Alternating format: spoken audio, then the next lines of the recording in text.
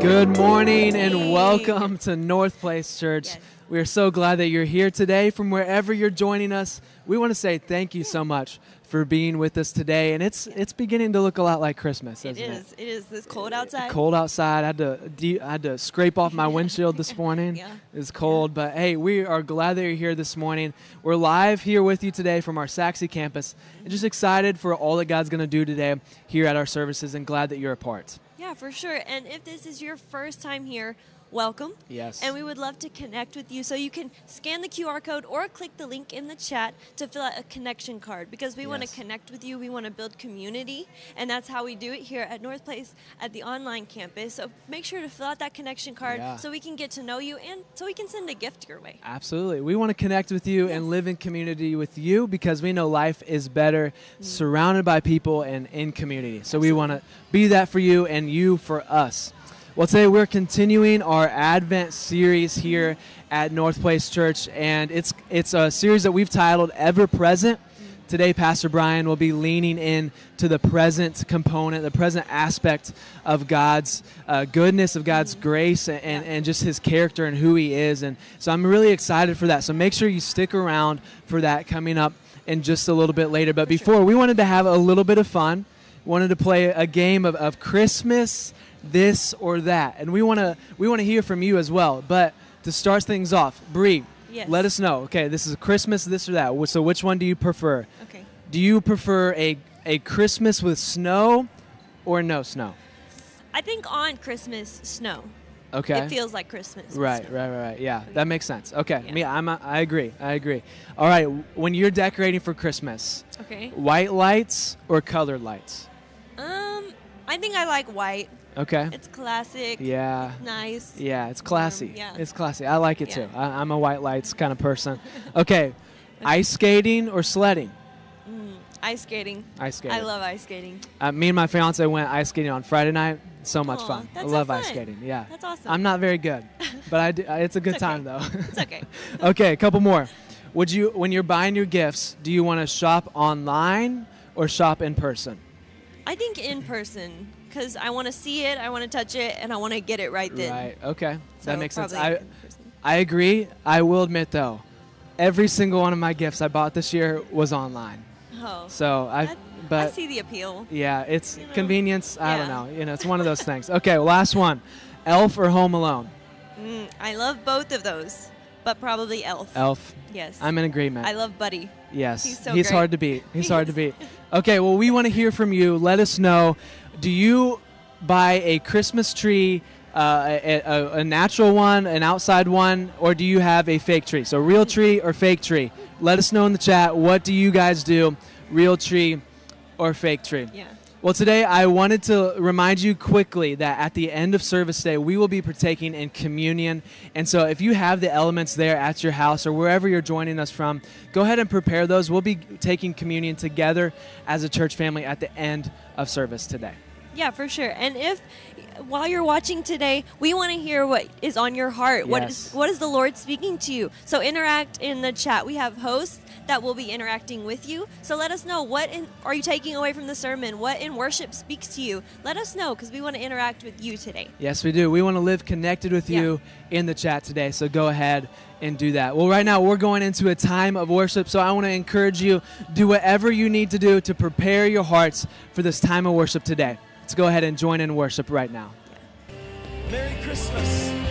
Let's stand to our feet this morning and sing joy to the world.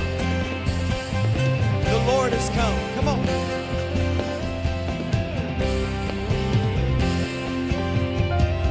Joy to the world, the Lord is come.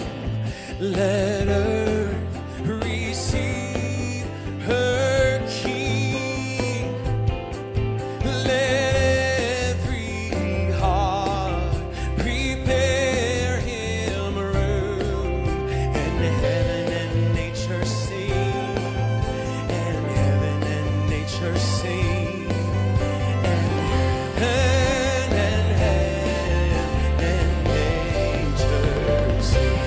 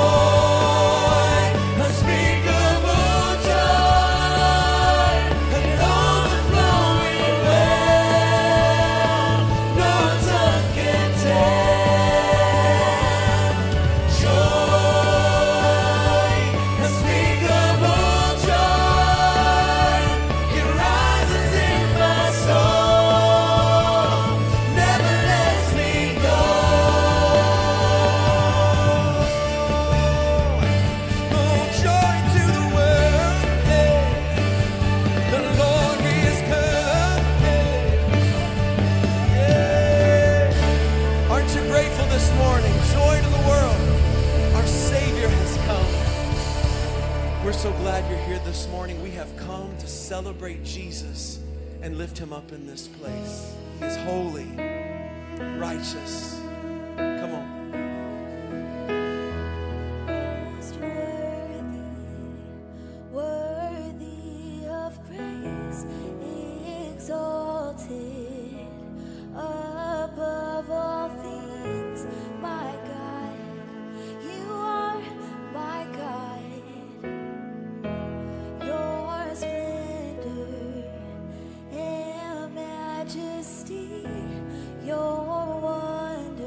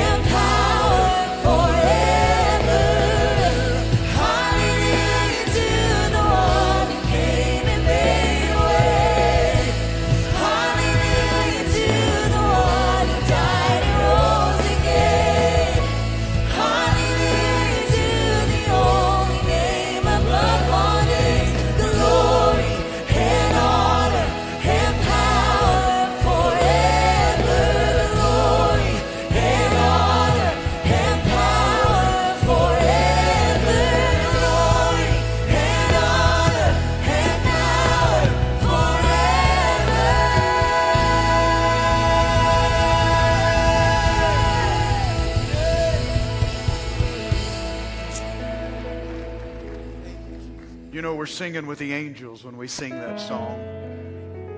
They're gathered around the throne of heaven singing, holy, holy, holy, worthy, worthy, worthy, glory and honor and power is his name. Father, we join heaven's song today.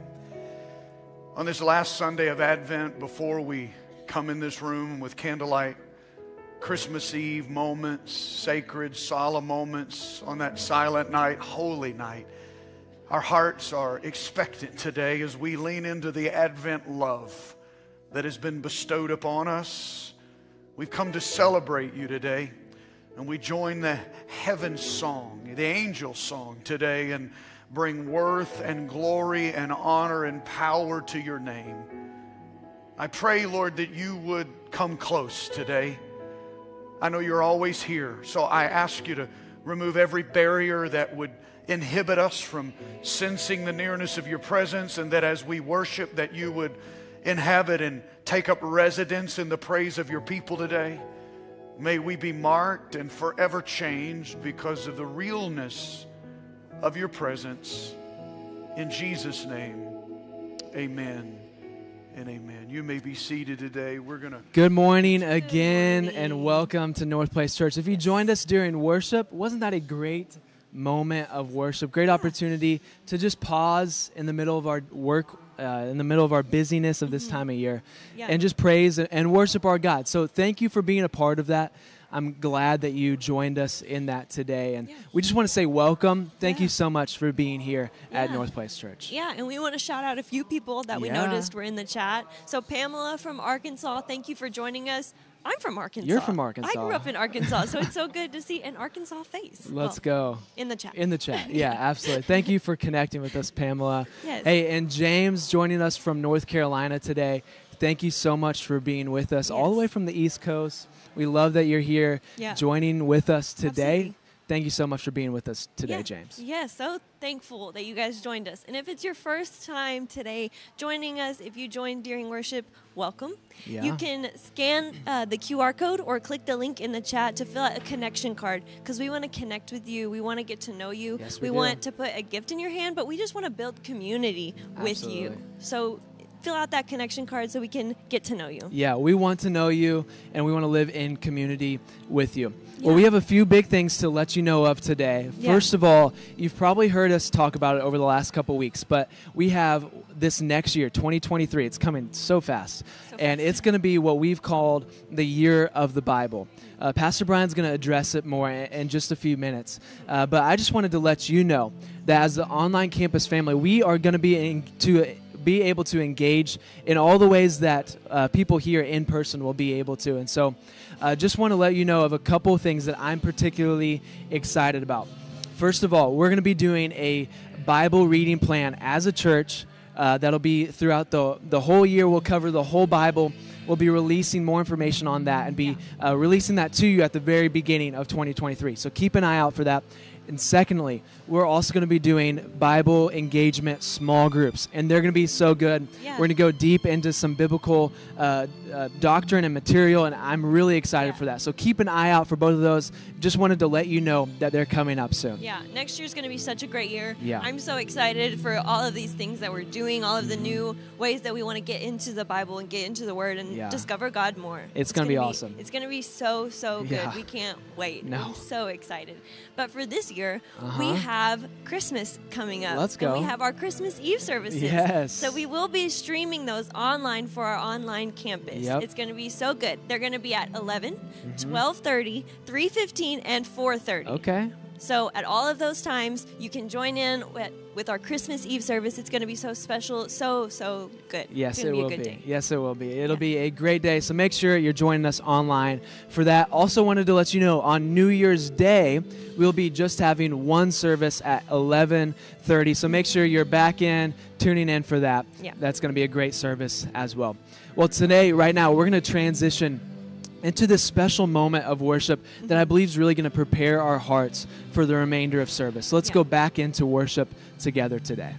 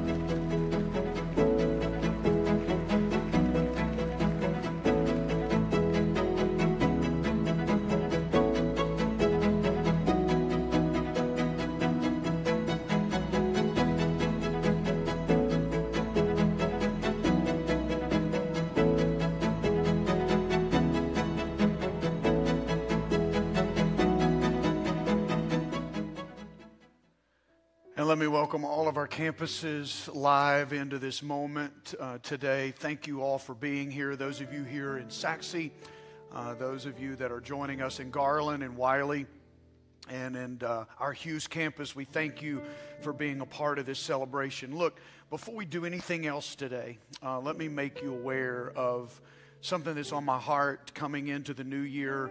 I just sensed a few months ago, actually, the Lord really burdened my heart to lead us on a journey of engaging the Bible in a new way and a more committed way There's so much that I'm going to be sharing with you coming into the new year, but I've been talking to our youth and our young adults and services that I've been with them about how much our lives change when we're in the Scripture multiple times a week. There's been study after study that has showed the profound impact that engaging the Bible has on our anxiety, our stress levels, our feelings of loneliness. All those things are impacted tremendously when we engage the Word of God. We call it the Word of life for a reason. And so I want us to take a journey as a church, and we're going to call it the unfolding. You're going to hear a lot about the unfolding because it is the unfolding revelation of God. And the more you get in His Word, the more you understand Him. I heard somebody the other day from our church, actually overheard them say they were perplexed, and they just said, I just kind of wish Jesus would come in and sit down with me in the morning when I had my coffee and tell me what to do. And I said, well, hello, He did. He is the Word. And when you read the Word, you're learning from Christ Himself. And so it's just a matter of us coming to a place we understand it in a new and a fresh way. And we're going to help you do that. If you don't already have a dedicated reading plan for the year, we're going to be providing a website and resources for you, a reading plan that will start on January the 1st. And it will kind of coincide with what I'll be preaching throughout the year. And if we keep pace together, then there's going to be a lot of connection. Small groups are going to be working together with that. And as I said, I'm going to be bringing in some very well-known scholars and thinkers to help us throughout the year engage the Word of God in a brand new, different way. So I just want you to let your hearts be expectant, be looking forward to that. We launch our fast, which we're going to start at January the 9th. It's a Monday, prayer and fasting, and we'll be having special times each Wednesday night here. Normally we do those in the mornings, but we're going to move them to Wednesday nights in this particular year. And we're going to have our prayer times on Wednesday evenings for 3 Wednesday evenings during that fast. Also want you to be mindful of that. Now, locally, we made each campus aware a moment ago of our Christmas Eve service times at that campus. But I do want you to know, you guys did an incredible job last week. You almost wiped us out of these cards. So we had more printed. These are packets for you to take with you when you leave the building today. Please take more of these with you. They have a lot of information about our online Christmas special, about all of our Christmas Eve services. And I just have this rich expectation in my heart that God is going to meet us in a miraculous way on Christmas Eve. As an act of obedience, I'm going to pause the service in every service and make space for God to do miraculous things. It's Christmas time. We ought to believe for miracles. And so I've been telling people, bring your family, your friends, your faith, and your biggest needs, and let's trust God to enflesh Himself in our lives and in our needs. And so take these and make use of them in the coming days and invite people to our Christmas Eve services that are right around the corner. I do want to update you and just kind of make sure you're aware, those of you that are guests, just let me catch you up a little bit. We always adopt a compassion initiative for Christmas. We make it kind of our Christmas outreach, and we have bought water wells, dug water wells, mosquito nets, water filtration systems. We have done One Day to Feed the World, taken a day's wage to help enroll children in feeding programs in schools around the world, and we'll keep doing all of that in the years to come. But we just sensed the Lord ask us, if this is a season when the Word becomes flesh, and we're going to engage the Word in a way we never have, and in a more intentional, committed journey than ever next year, then let's let this Christmas, let's give the Word away. And so we've been doing that. We have an opportunity with one of our missions partners, One Hope, who has been on the ground in the Democratic Republic of Congo for years, and they have an open door through the president of the Congo to run a discipleship program during the school day in the DRC next year. And so we have committed to come alongside One Hope, put a Bible in the hands of kids, and enroll them in that 6-week journey. And because of the infrastructure and materials they already have in country on site, we are able to take 3 kids through that journey for $1. You saw these on your seats when you came in. It's a lot of leverage for a little bit of investment. And so Our goal was to take 300,000 kids through the journey, which was $100,000, which is what we committed to One Hope to do. But just so you know, these are not just numbers. Let me just give you the face and story of one young man. I think some images of Josue are going to play behind me, but Josue is a young Congolese student in the Democratic Republic of Congo. One Hope, one of the ways they reach the country is they have a video called the God-Man video. It's about Jesus, kind of like the Jesus film. And they show it in public places. And Josue was invited to one of those viewings of the God-Man movie. And in that viewing, he gave his life to Jesus. The problem was his family was Muslim.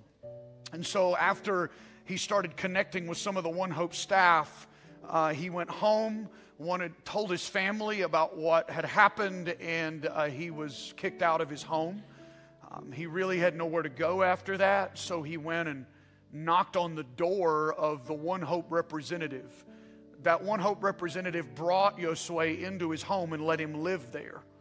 He started discipling Josue, and you can begin to see the transformation in Josue's life as he grows in his faith.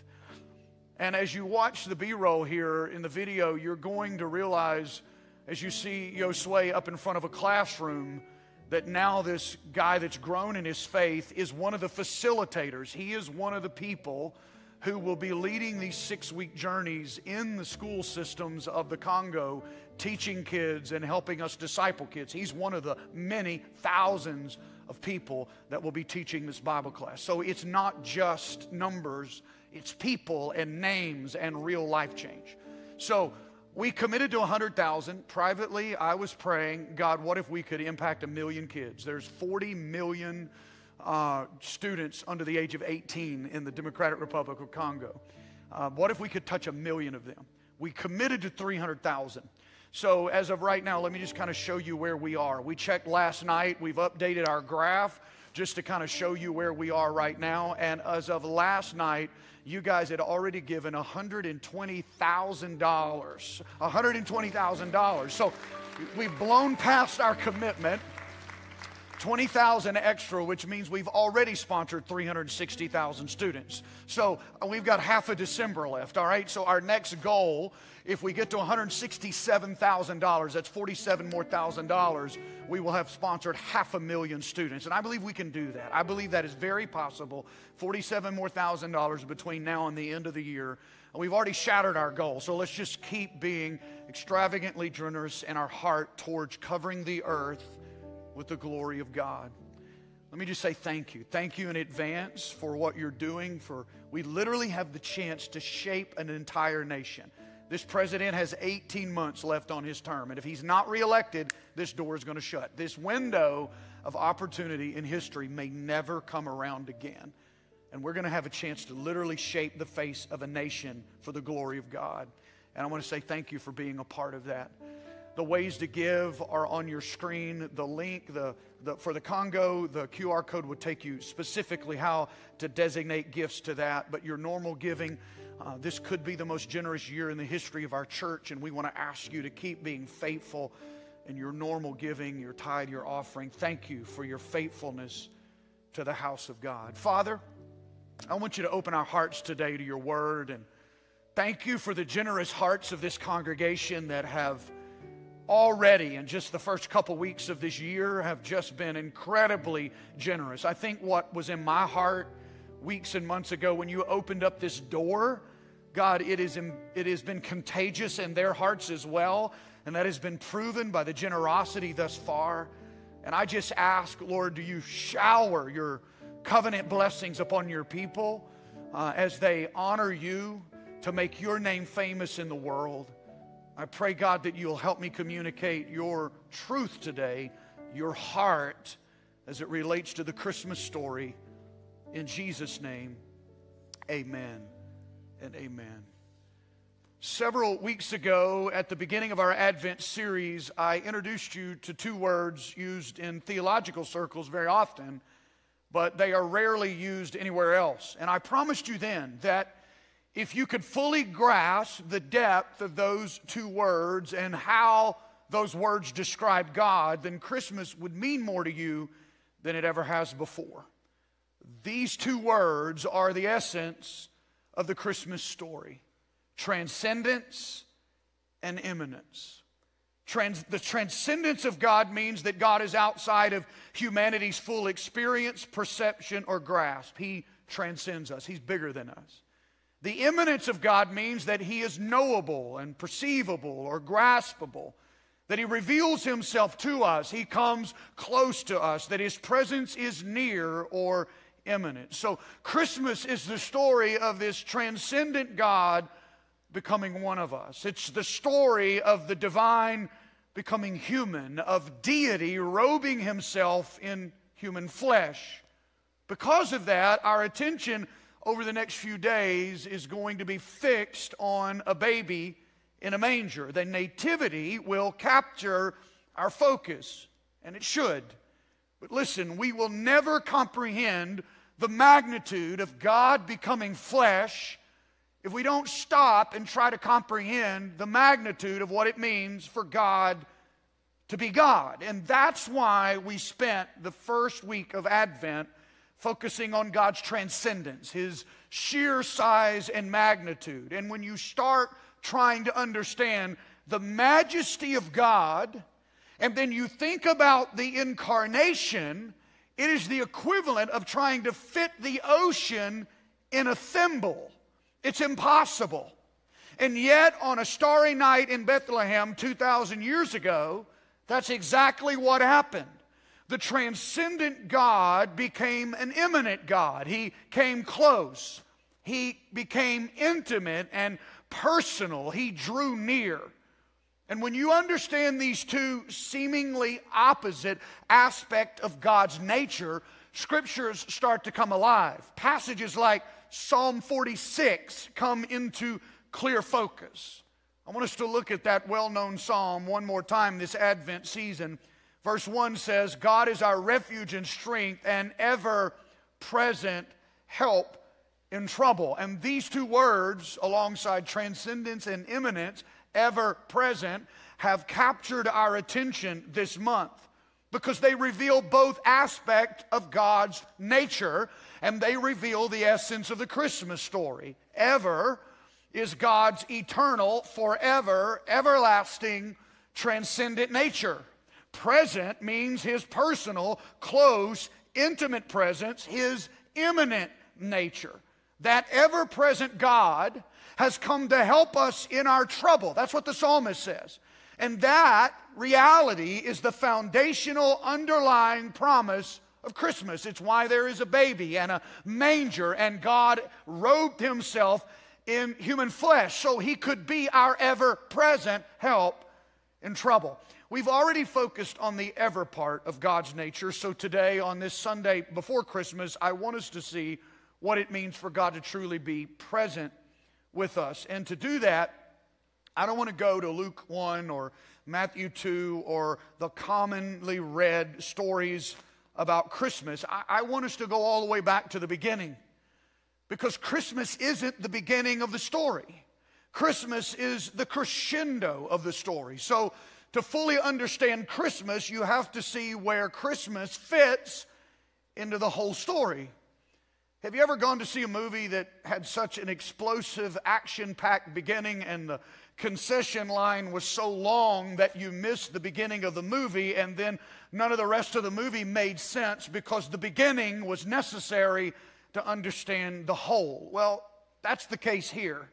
God's story opens up with this intense, action-packed beginning, and if you miss it, or if you misunderstand it, you're going to miss the purpose of the rest of God's story, and then you'll end up missing the real meaning of Christmas.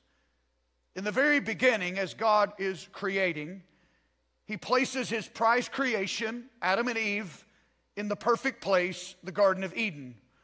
And He has this perfect scenario that His heart has been longing for. He wants a close personal relationship with these two people so that He can love them without restraint. But Adam and Eve shatter the heart of God, and they shatter the original plan of God with their sin and their disobedience. Listen to what Genesis 3:8 says. Then the man and his wife heard the sound of God. This is after they had sinned. They heard the sound of God, the Lord God, as he was walking in the garden in the cool of the day, and they hid from the Lord among the trees of the garden.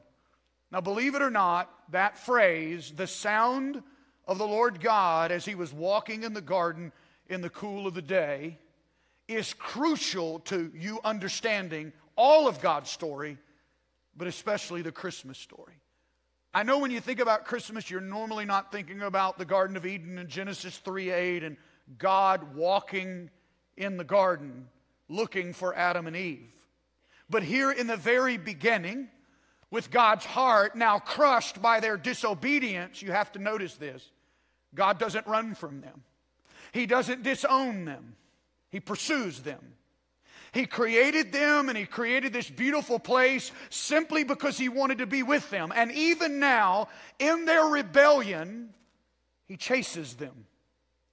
This desire to be with them was so strong in his heart that even when we blew it, he chased us. He pursued us. He longed for us. So he's walking in the cool of the day in the garden, looking and longing and chasing and pursuing a relationship with Adam and Eve. Listen carefully to what I'm about to say. This whole scene reveals the heart behind the entire storyline of the Bible, and it reveals the heart behind why there is a Christmas. All you need to hear is this, but all of us need to know it, but some of us need to hear this more than anything else. The grand vision of God, his supreme passion, the whole point of his story from beginning to end is to be with you. That's all he wants. He wants to hang out with us. He wants to walk with us. He wants to dwell with us. He wants relationship with us. And you need to let that soak in. Because there are some of us that have walked our whole life with this view that God is some angry, distant, cosmic being waiting for us to make a mistake so that he can zap us. Or others of us feel forgotten by God, or some of us feel like he just doesn't care. But the opening pages of the Bible uncover something totally different than that. They uncover something about the heart of God that drives the narrative of the rest of the Bible. And that narrative is this: there is not a chance that he has forgotten you. There is not a chance that he has overlooked you. There is not a chance that he has lost his desire to be with you. Being with you is the driving passion of his heart. It's the whole point of creation. It's the whole point of Christmas, because God wants to be with us. From the time Adam and Eve blew it up to this very moment, the whole story of the Bible is screaming out to us the heart of God. God is saying, I will pursue you to the ends of the earth to get you back. If it means I must take on the form of a baby in the womb of a virgin peasant girl, or become a bloody, beaten, suffering Savior and die an unjust death on the cross, I will do whatever I have to do to be in relationship with you. As you follow the narrative of the story, after Adam and Eve fail God, the world gets even more wicked. It seems like the more God pursues us, the faster we run away from him. In Genesis 6, verse 5, it says, the Lord saw how great the wickedness of the human race had become on earth, and that every inclination of the thoughts of the human heart was only evil all the time. Now the very next verse is verse 6. Listen carefully to this. The Lord regretted that he had made human beings on the earth, and his heart was deeply troubled. So if you read Genesis 6:6, and if you were to just put down your Bible and walk away right there and never read anything else, you would come to the conclusion right here that God's heart had been so broken by us that he had given up on us.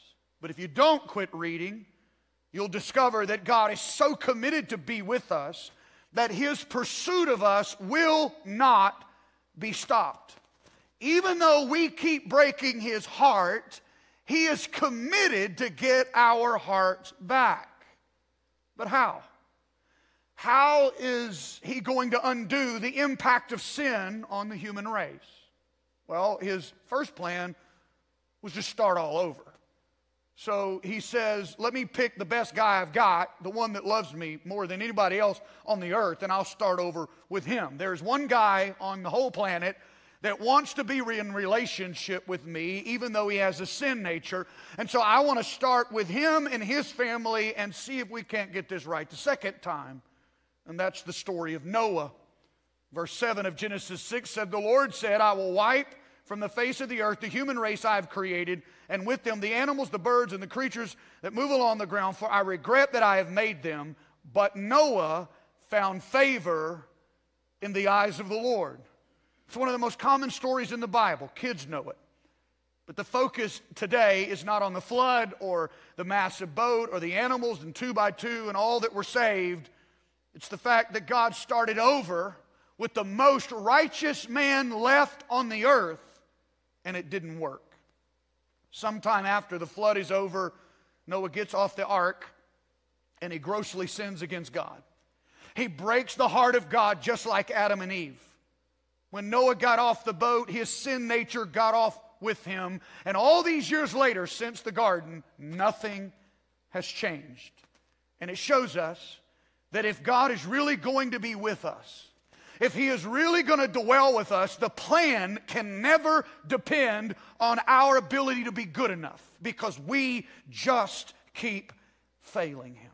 There's going to have to be some action on His part to get us back, because we can't be good enough in our own merit to make this work. So every page of the Bible, from Genesis 6 to the end of the book of Revelation, you see this passionate love of God chasing after us. We keep breaking promises, and He keeps keeping promises in spite of us, because the driving passion of His heart is you. He wants to be in relationship with you, and nothing else matters more to Him than that. Look at the pattern throughout Scripture. When you study the early pages of the Bible, there's no temple, there's no church in the Garden of Eden. God's presence is so real, it's so intimate that there was no building or church or cathedral that could house His presence. There was no need for a dedicated place to be set aside to meet with God, because His presence permeated the entire place in a very tangible way.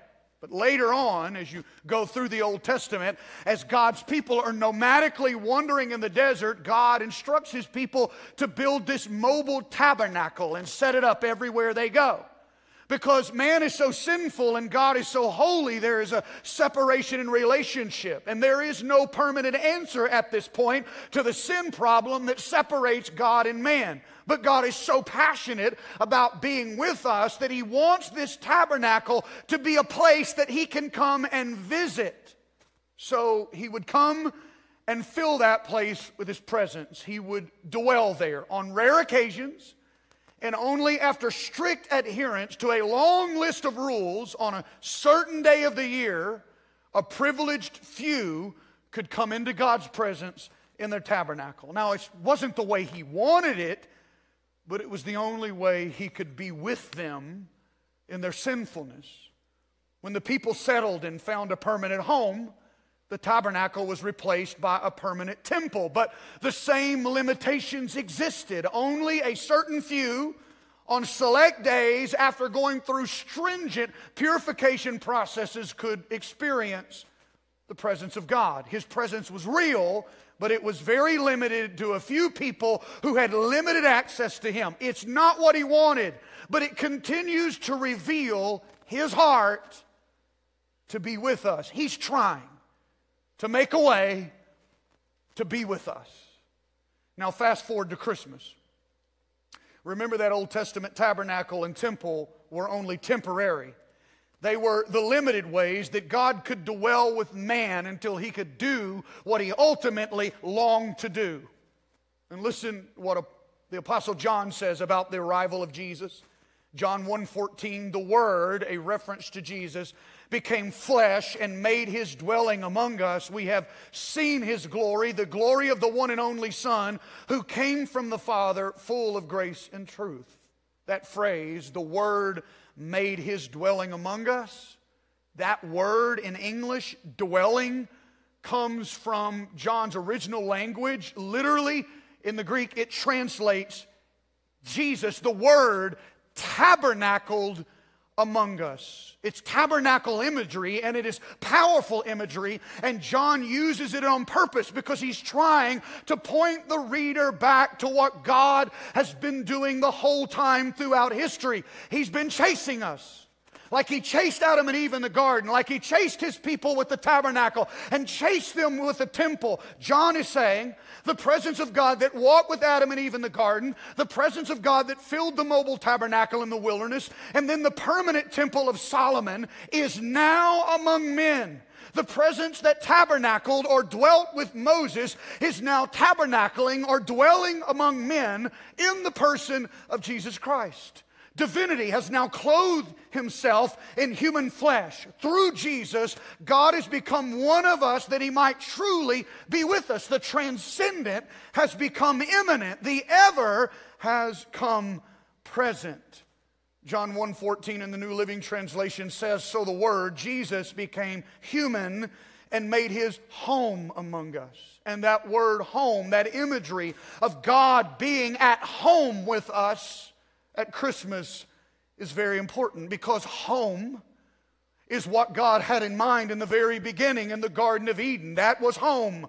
The unfiltered, unadulterated presence of God permeating our whole being. God's home is with his people. And that's what you read in the very end of the Bible when you get to the book of Revelation. What sin destroyed in the book of Genesis is completely restored when you get to the end of the Bible at the book of Revelation. So the Bible opens with fellowship with God being interrupted, and the Bible ends with it forever being restored in eternity. God at home with his people, and his people eternally at home with him.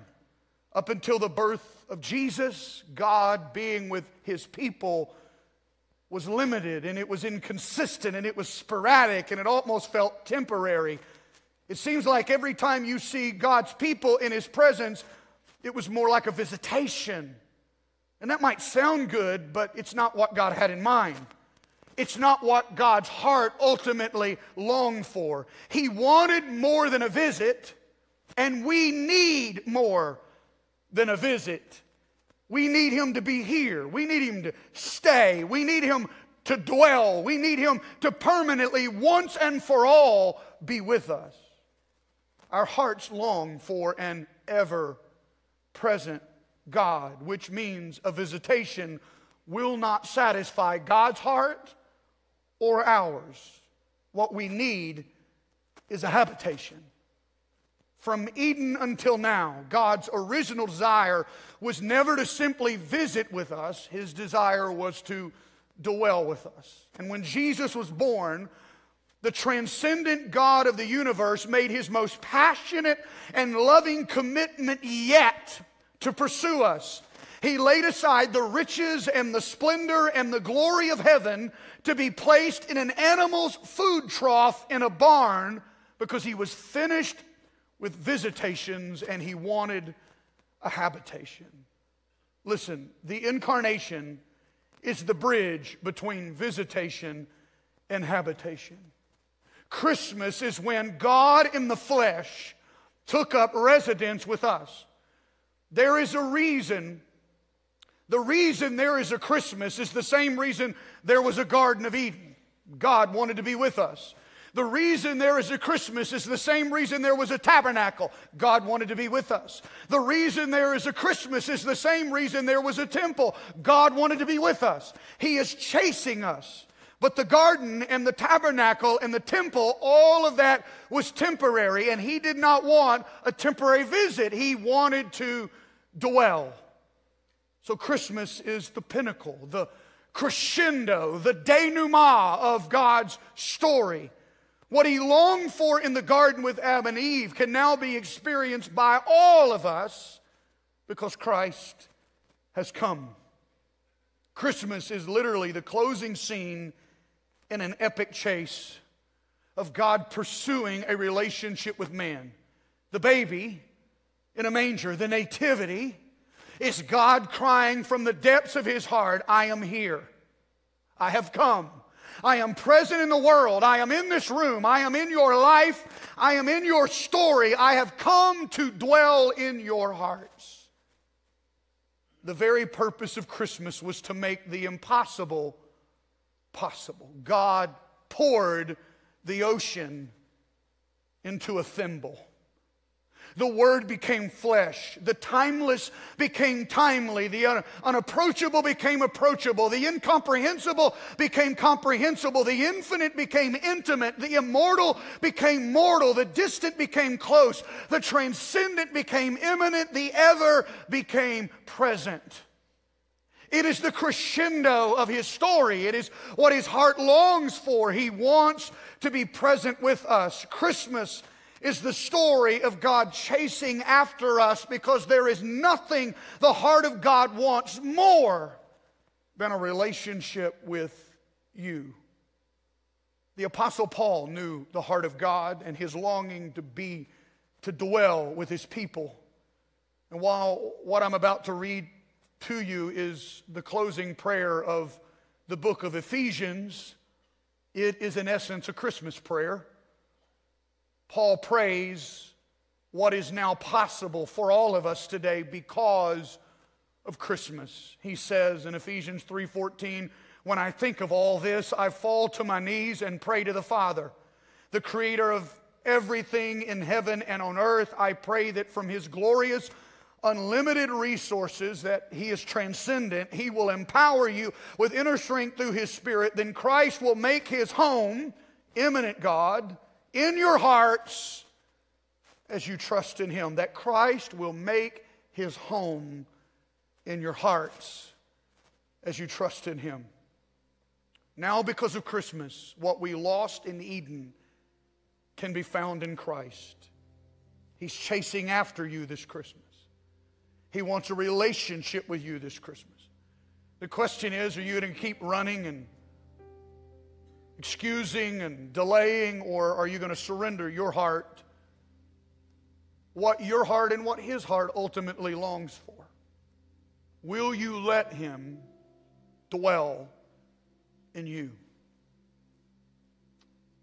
We're going to do a couple things to close this Advent service today, very unique for Advent. But before we do that, I think it's very imperative right now across our campuses, those of you watching online here in Sachse, that we just pause for a moment. If the whole storyline of the Bible, from Genesis 1:1 to the last verse of Revelation 22, with this crescendo at Christmas, is the revelation of God's heart to be with you. And if He's not with you today in the way that He wants to be, it's not His fault. And I don't know what you blame or what excuses you have today, but let me just challenge you to remove those excuses. He's chasing you. He's pursuing you. He's not going to leave you alone. And there's no better day than today, right now, just to stop running from God and surrender your life to Him and let Him overtake you. So I'm going to pray a simple prayer really quick before we move on in the service today. Wherever you're watching from online or wherever you're seated in this building today, this prayer has the power to transform your life like a simple prayer like this did mine 30 plus years ago. And I'm going to just challenge you to surrender your life to Jesus today. So, Father, on this Sunday, right before Christmas, we confess to you we need you. Our hearts ache because of the empty place that is there, the lack of your residence. We have known you and we have felt you, but it's been more visitations and religious routine. But today, God, we want you to take up residence in our life. We don't want more religion. We want you. And so, Lord, we too are tired of visitations. We're ready for a habitation. So will you make Christmas real to my heart this year? And may the nativity, what God did in the flesh in that story, may you really be enfleshed in my life. Will you come live in me? Forgive me of my sin, Lord. Will you cleanse me of my wrong? Would you be Lord of everything in my life? I fully and completely and wholly surrender my life to you today. I give you every day of the rest of my life. Lord Jesus, I am yours. In Jesus' name, amen and amen. Now, here's what I want us to do today. I think it's a beautiful opportunity for us to celebrate communion. These were available to you when you came in the door. We have some folks throughout the sanctuary today that are going to serve you if by chance you got in the building and didn't get these and you would like elements today and you want to receive communion with us. Please get their attention when they come by you and get these elements from them. And as they make their way throughout the building to serve you today, let me just explain a couple things. First of all, we practice an open communion, which means you don't have to be a member of Northplace Church. All we ask is that you be a follower of Jesus Christ, which means if you surrendered your life to Jesus about 90 seconds ago, you are as saved as I am. That's the power of grace. The beauty of His righteousness. You are as clean and as righteous as Christ the minute you say amen on that prayer, as somebody that has served Him for 30 years. Which means it would be one of the most powerful things you could do this Christmas to let the moment after you pray that prayer to take the body and the blood of the Lord Jesus Christ and number yourself with the family of faith. So please take one of these when they come by if you haven't already. Can I say this to you before we take these elements? There is nothing we could do as a church today that symbolizes the ever-present God more than this. The Word became flesh. He's present with us today. Emmanuel, this is the body of the Lord Jesus Christ. This symbolizes His body. He came and robed Himself in human flesh because He wanted to have empathy for what you went through. He wanted to be touched with the feelings of your infirmities. Know what it was like to cry your tears. Know what it was like to feel your pain. And He does. He can identify with that.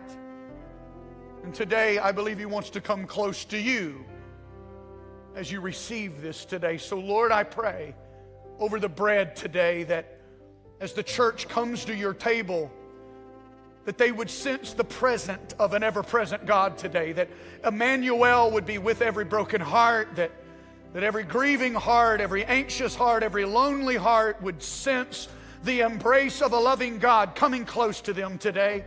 That it wouldn't be some intellectual idea, but it would be something real and tangible in their life. As we take the bread, may we sense that God has come to dwell with me. Not just us, not just the church, but with me today. You are near, you are accessible, you are approachable today. That's what this bread symbolizes. And today I thank you for it. And I pray that everything that is promised to us through the body of the Lord Jesus Christ would belong to us as your people today. In Jesus' name, amen. Would you take the bread together today? Thank you, Lord. Thank you, Father. Oh, Lord, I pray over this cup.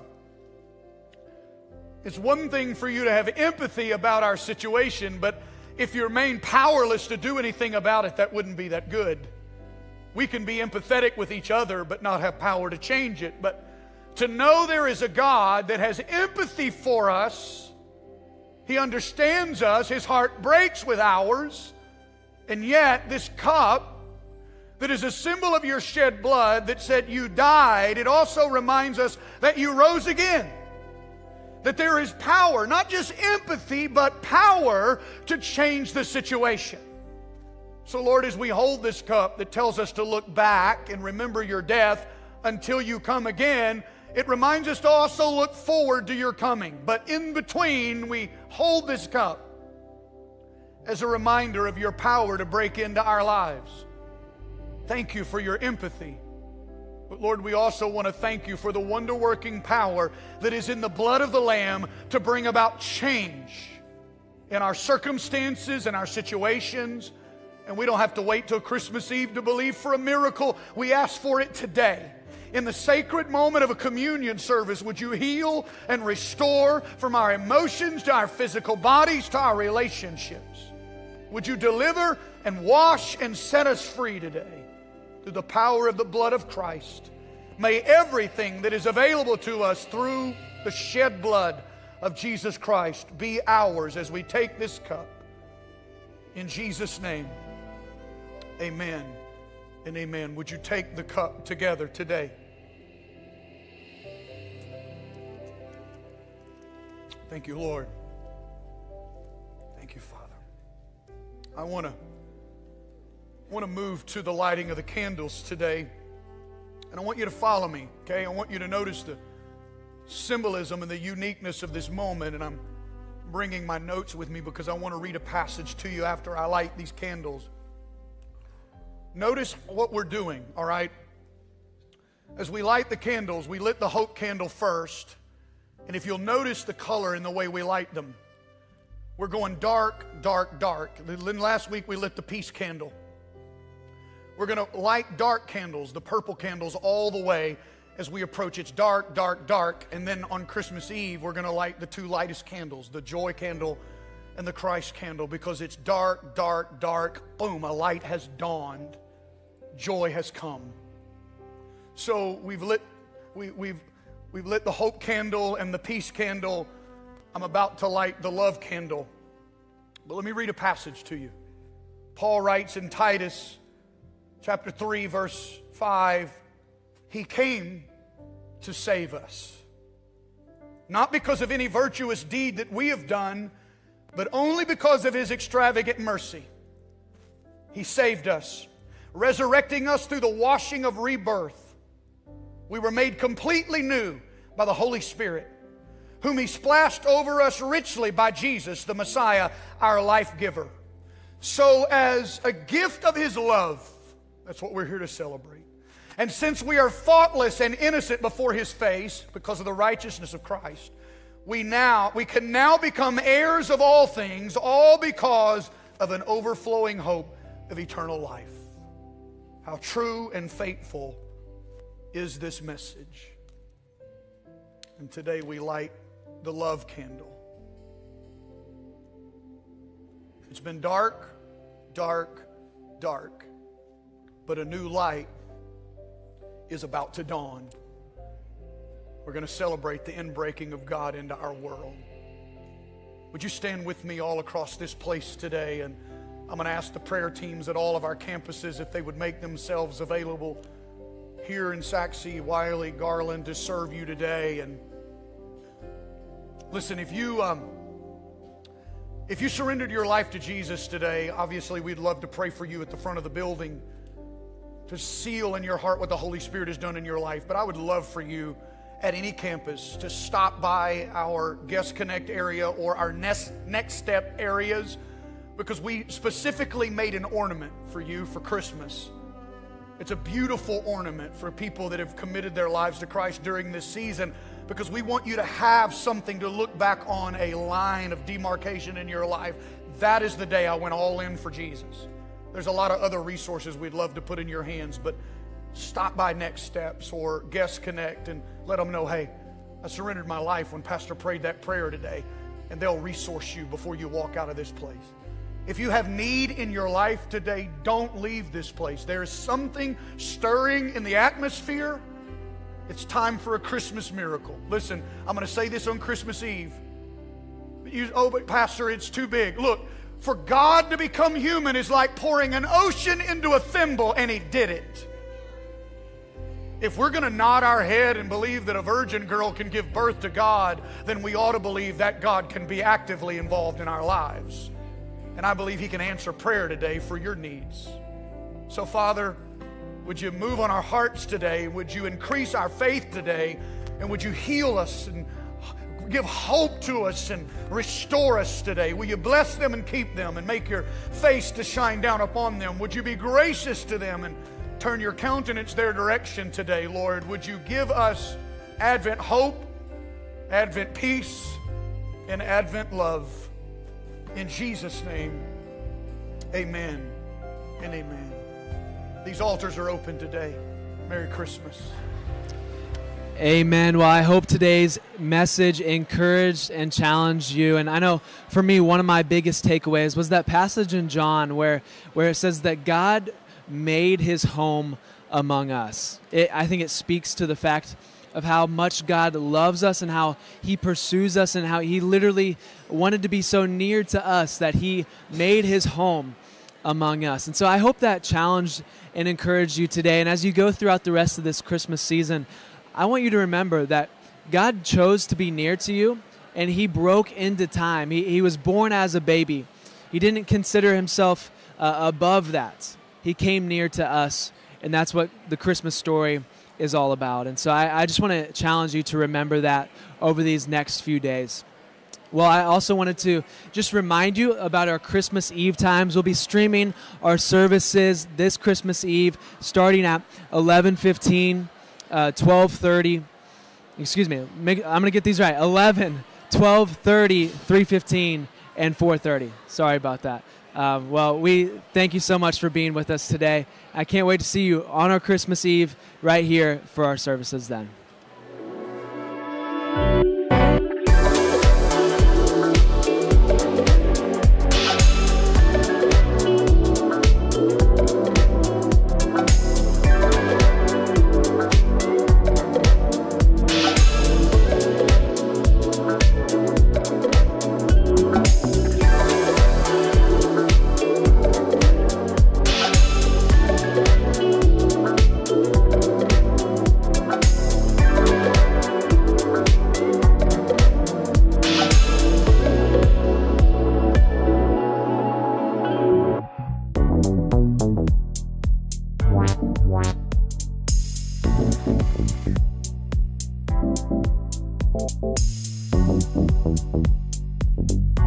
Wow.